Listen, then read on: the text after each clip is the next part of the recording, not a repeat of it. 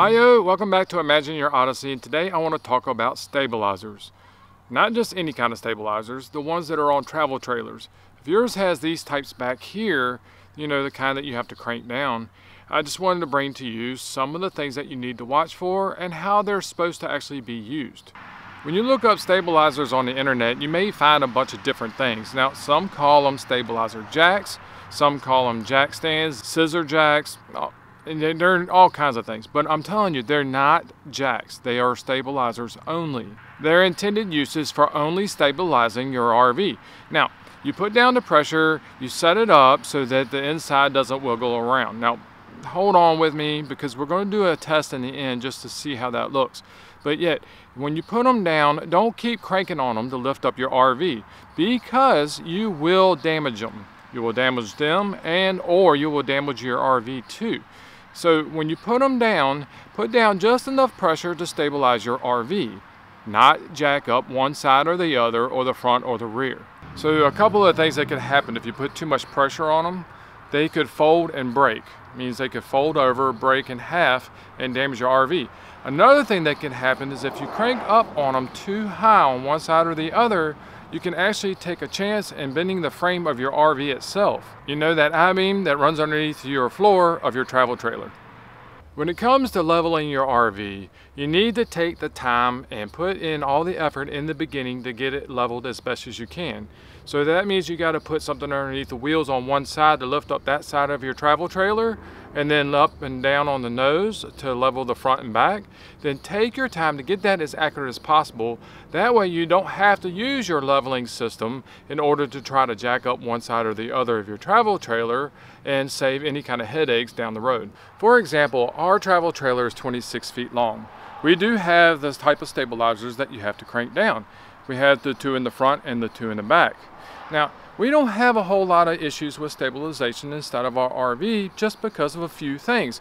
There's a ton of different products out there that you can use to help with stabilization, but here's just a couple of things that we do. Now, we get our RV as level as possible, side to side, front and back. Then after that, we put down our stabilizers. When we put down our stabilizers, we get enough pressure on them so that the inside doesn't move around. Like I said, we'll show in the end of the video a little test of what it looks like with the stabilizers up and then with them down. Another thing that we do is we use a product called X-Chocks. We put those between the front and the back tires on each side of our RV, which helps with stabilization as well. Our stabilizers on the front and the back are actually set up so that the stabilization side to side is taken care of. But the stabilization from the front to the rear is not all that great. So we put the X-Chocks in, and what that does is it locks down the wheels nice and tight so that the travel trailer doesn't go front and back, front and back, front and back. It holds it nice and secure. With that, it locks down our travel trailer nice and tight so that we don't have a lot of movement on the inside while we're walking around. Now, I know some travel trailers are different. Yours may be slightly different than mine on how it stabilizes. What I mean by that is not necessarily how you set up your stabilizers, but how well your travel trailer stabilizes. I'm just giving you an example of how mine works and how well it stabilizes.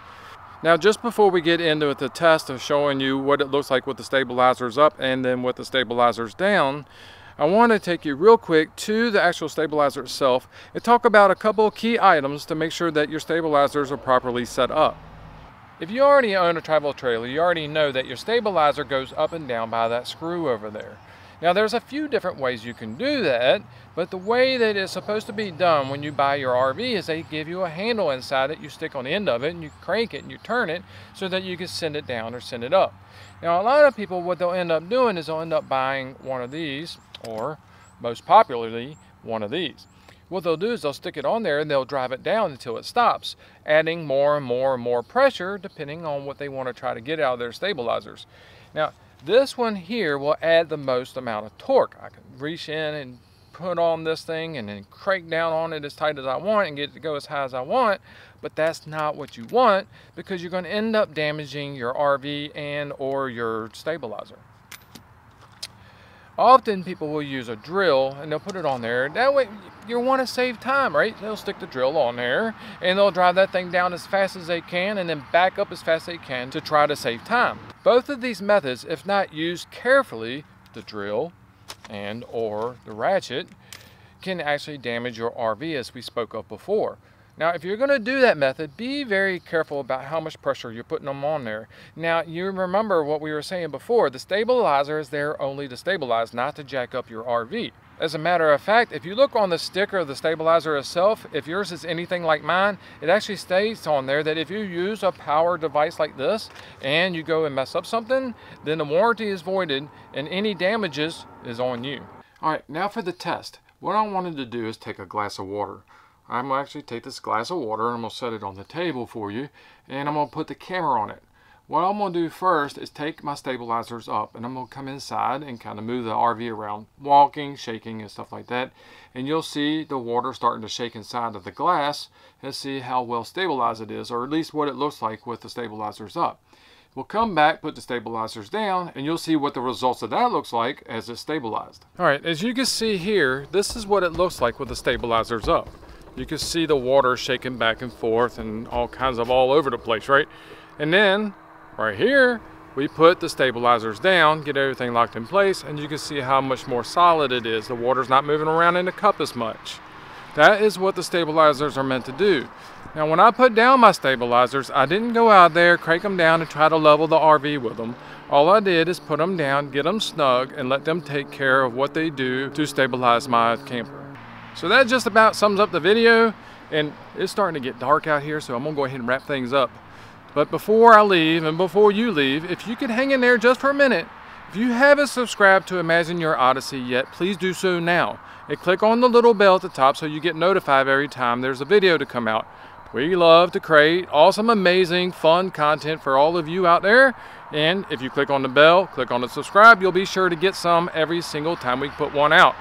If you're already subscribed to Imagine Your Odyssey, thank you so much for being some of the elite members out there that have become part of our community. So I hope you enjoyed the video. And before we go, as always, enjoy your RV, keep things stable, and until the next time, God bless. It is 26 feet long. We have stabilizers on the front and the